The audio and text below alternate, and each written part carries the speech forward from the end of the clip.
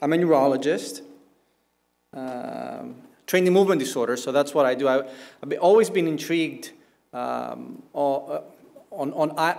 ideas that could quantify human function, and what better than just movement. I'm a father of two. I live in Boston. I flew here on a 777 full of marathon runners. I thought that I was fit, but forget it. So delighted to be here.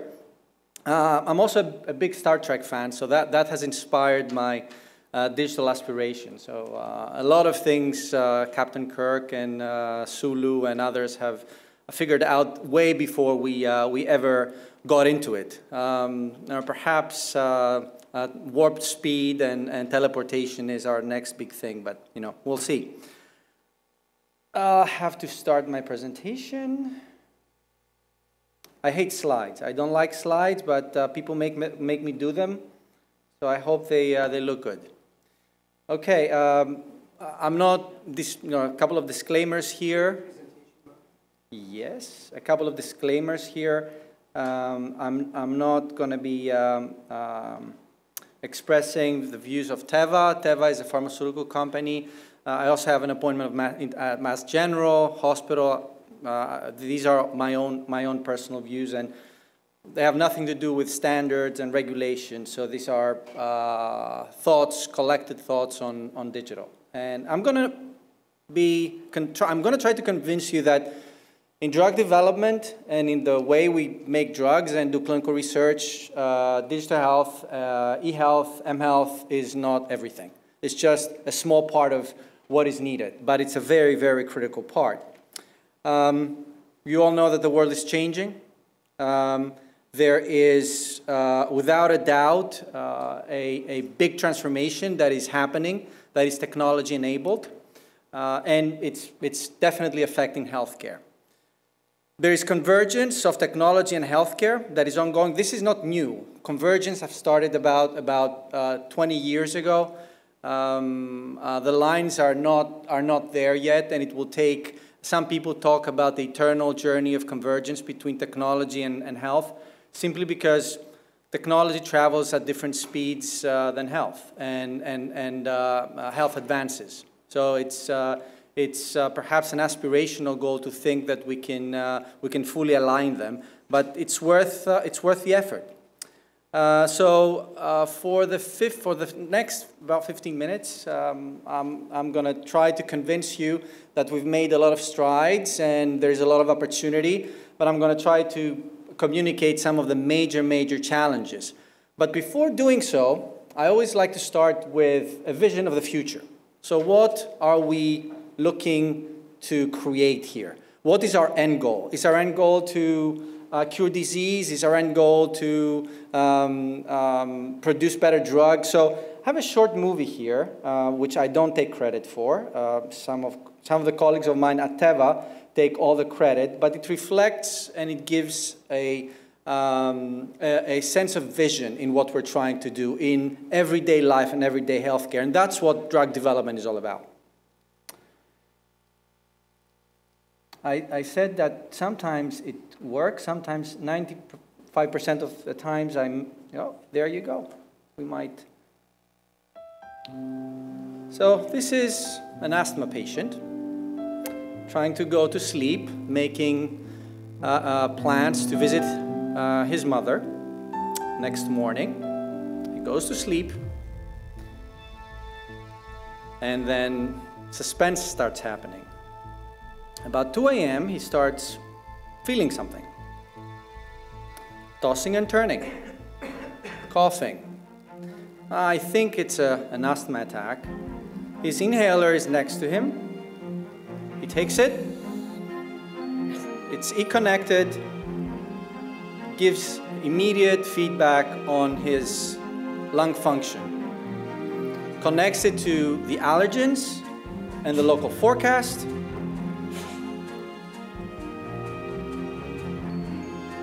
And then sends an alert that something is not going well. It's predicting more challenge. Immediately the system connects it to the physician, where there's an instant diagnosis and an instant intervention. The physician prescribes steroids, and the patient goes to the 3D printer. He takes the steroids, he's done his rescue inhalers, he goes back to sleep. And that's the end of the story. And perhaps he might be able to get to his date with his mother. Everything seems under control. Sleep patterns, oxygen saturation, heart rate, everything that Michael showed.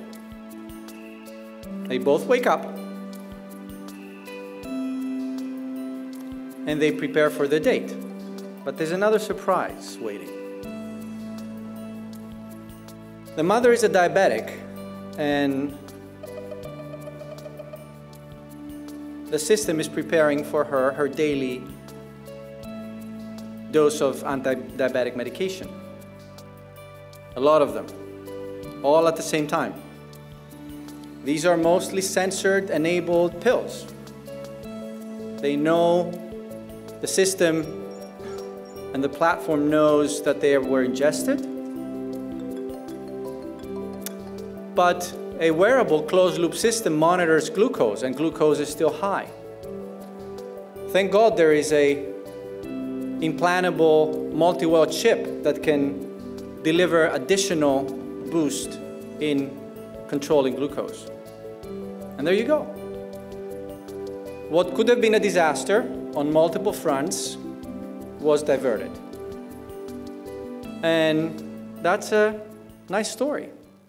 And by the way, we're not all that far from this story.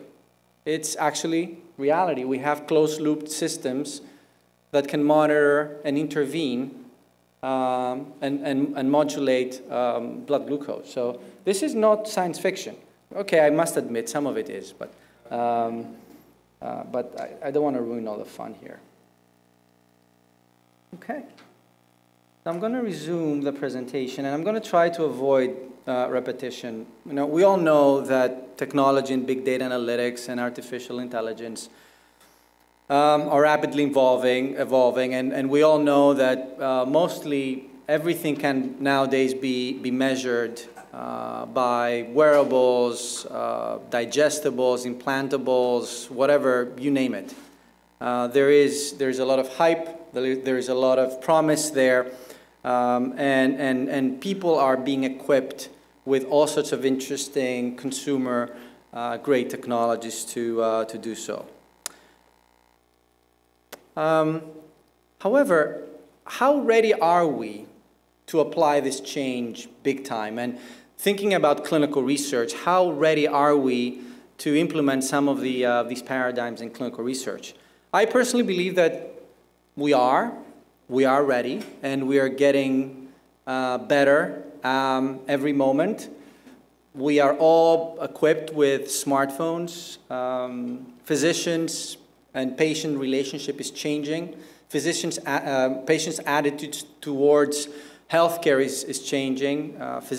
Patients are becoming a lot more engaged, a lot more involved, a lot more educated. They turn to social media for answers. So they are actually adopting a lot of what's happening, and they're consuming a lot of what's happening. So for you that manage patients, there are a lot of educated patients out there, and a lot more to come, especially as the generations evolve. And we're now at the digital native generation. When these people come to age, and they will very soon, this transformation will be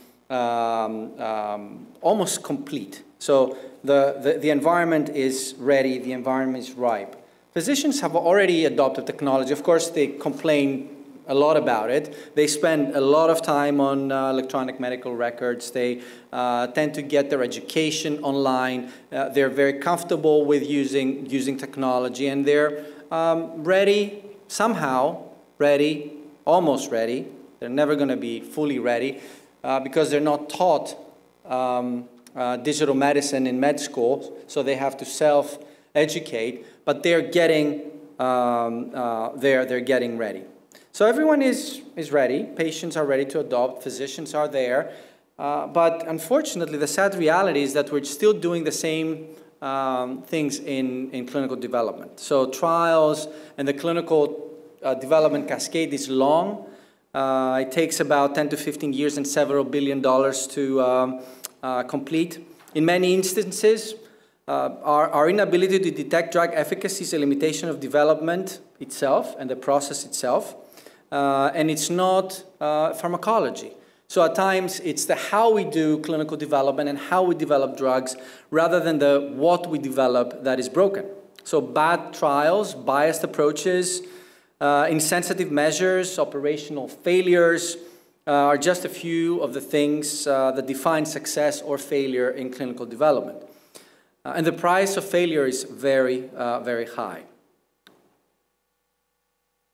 So the clinical trial enterprise has remained relatively unchanged, again, for 20 or 30 years. And it's all centered around sites and physicians. Patients are enrolled in physical sites, scattered across different states and countries. And we keep on equipping the sites with and investing in sites more and more. And this enterprise is becoming more expensive because we're investing in more sensing technology, in more infrastructure for the sites and not to the patients. I got it. The average cost per drug is about $5.5 billion for big companies. Smaller companies can get away with less. And the average cost of failure is $1.2 billion if the drug fails late stage in phase 3. As a result, our productivity has fallen tremendously. The number of new approvals is overall declining despite increasing costs. Here's a depiction of a graph on the number of drugs approved in the US per $1 billion spent. And you can see it has nearly halved roughly every 9 years. And that's not all. During a 6-month trial, that's the average duration of a trial, let's say it's 6 months, a participant spends about 4,380 hours experiencing the effects of an experimental drug, and only about 50 hours providing information about his experiences in site visits. So there is a lot of wasted resource and a lot of wasted effort. So information captured during these patient visits at sites are full of recall bias. And they add to this complexity, they're subject to interpretation. So it is, despite our best efforts, we're only left with artificial snapshots of data that we are called to make decisions upon, and that costs the system billions and millions of dollars. So what about the rest of the time? What about the rest 4,300 plus hours of lost information and the cost to patients and families that have to travel to sites and have to change their schedule? So it's a broken system. So we're left with an unsustainable drug development paradigm. Too long, too expensive. It's definitely not fun for patients.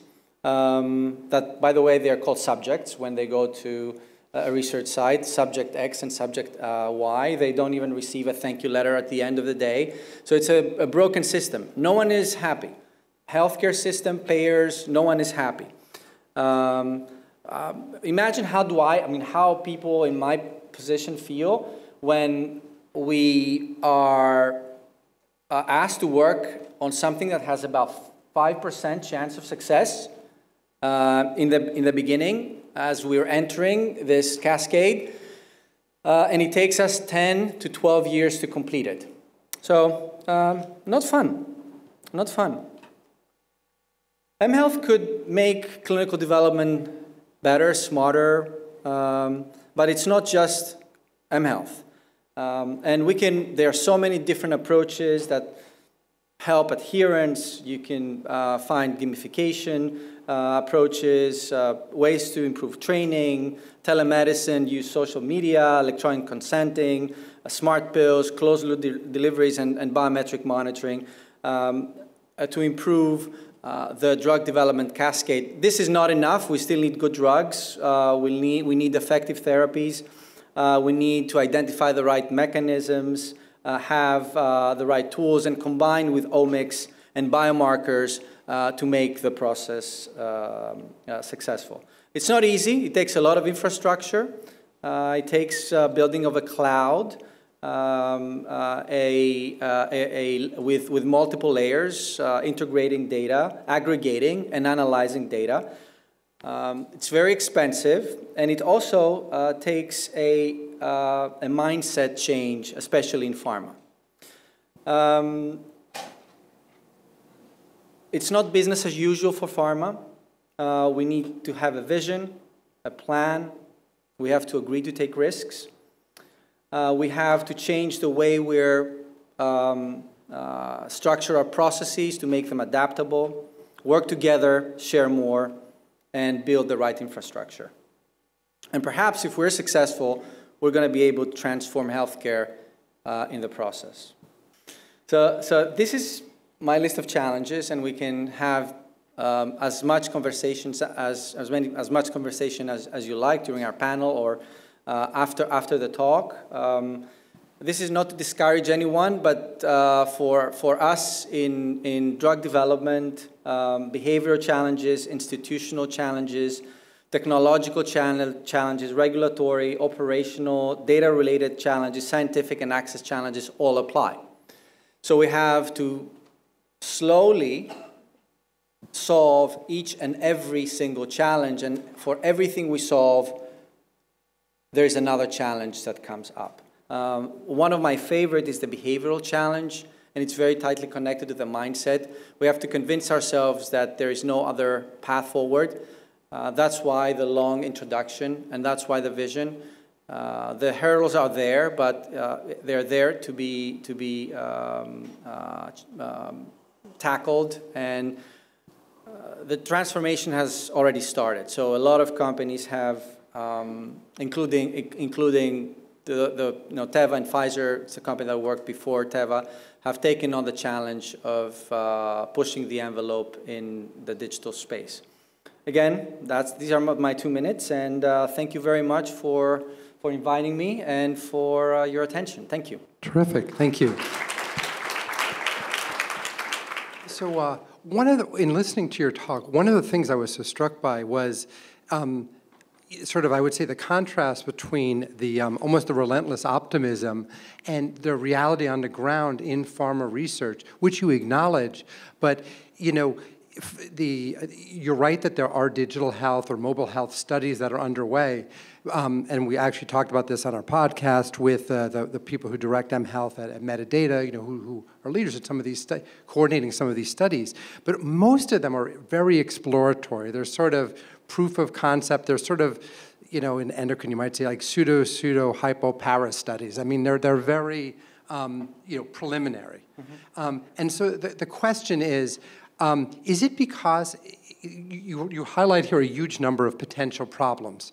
Is it fundamentally that many of the wearables and the technologies are kind of consumer grade and aren't robust enough for use in rigorous clinical research? Or do you think it's more the mindset issue that you talk about, and that as long as they're perceived to be alternatives, people are going to continue to do what they always have done with the feeling that there's more regulatory security there?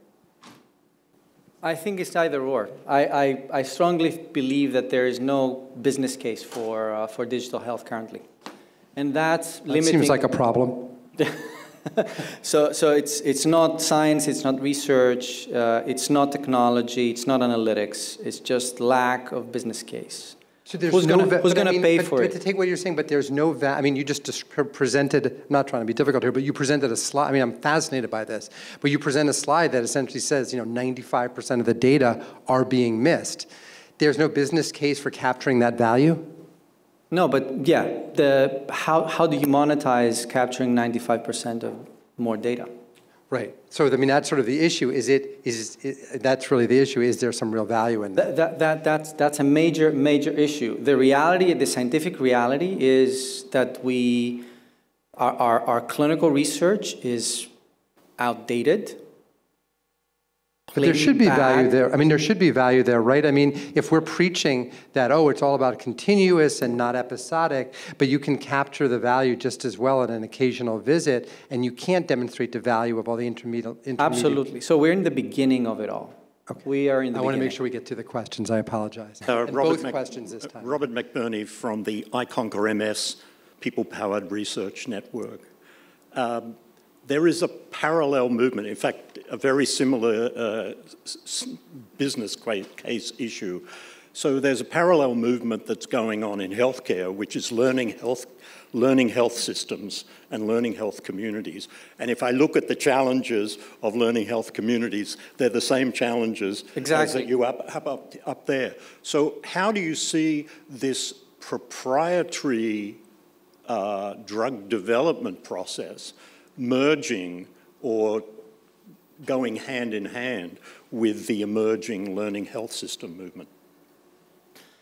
Okay, that's a very, very important question, and just my 2 cents here.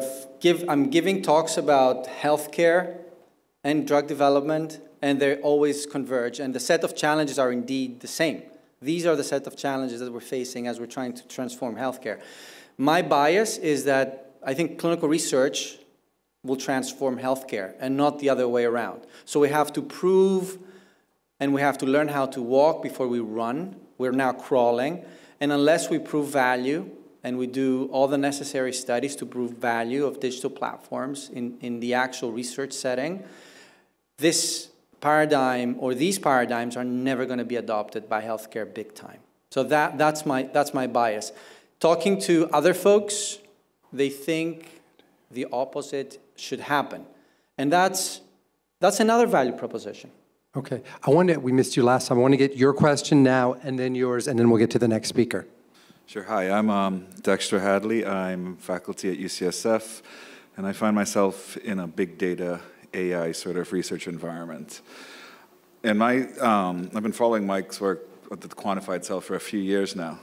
And my question is quite simple. So I think the problem with deriving value is we have really poor labels. From an AI perspective, we need good outcomes, and just sensors and data, more data upon data, it doesn't really get us to an impactful label.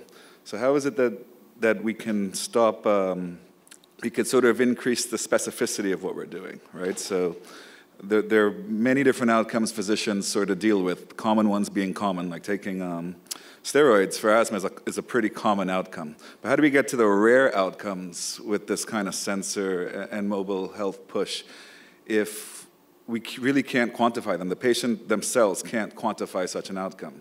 It's almost as though we have to go after the people with the knowledge, the physicians, are the ones that are going to quantify this outcome, but they're not caught up in this digital health craze like physicians are. So it seems like we could never get a level of specificity to derive value, so to speak, without proper outcomes. These are all very valid points, and we have to be more specific, more sensitive.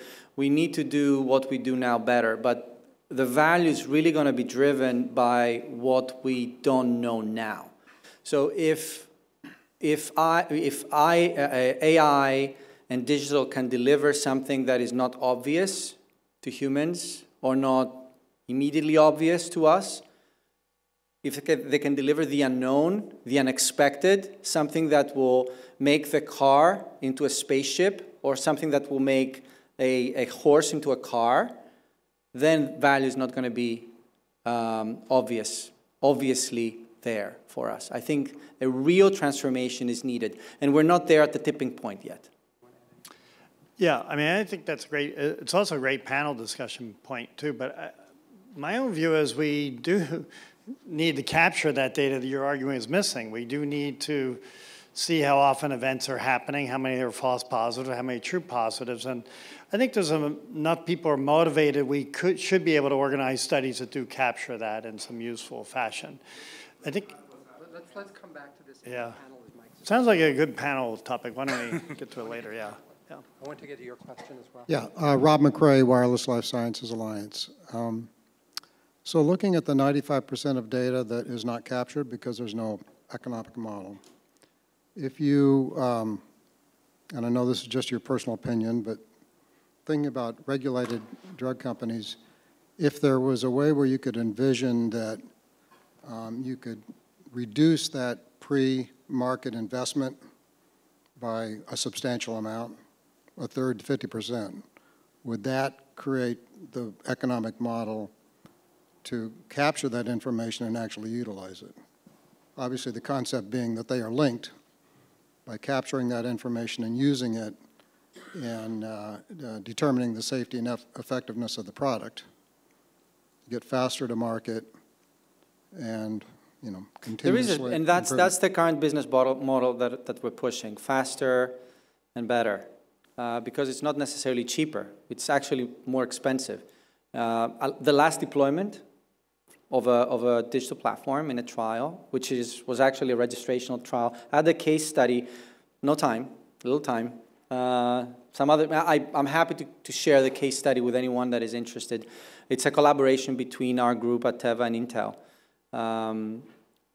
Cost us $4 million for 60 patients. $4 million to build it, deploy it, just to collect exploratory data. But this is in the context of validating and using on the go. It's not piloting.